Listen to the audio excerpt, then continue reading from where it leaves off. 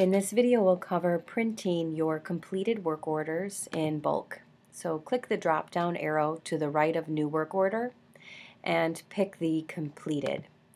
You'll see a pop-up box that you'll be able to pick what technician and for what time frame you would like to pick. Now this again will only print completed work orders. So pick the month and then generate the archive file. It will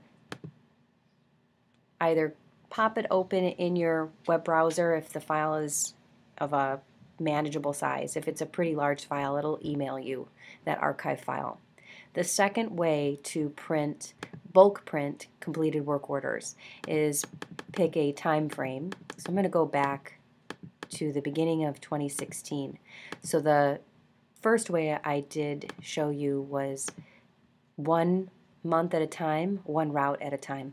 At this level, I can pick an entire time frame, let's say a year or more.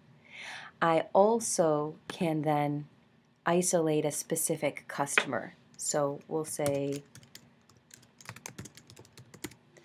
Chris Kringle, filter. Now regardless of my tech that completed this service location or customers jobs, I have 4 pages of jobs. Now from here I can also then pick a route, filter that down, and click the select all and print all of this particular customer's work orders from that page, so all of their completed work.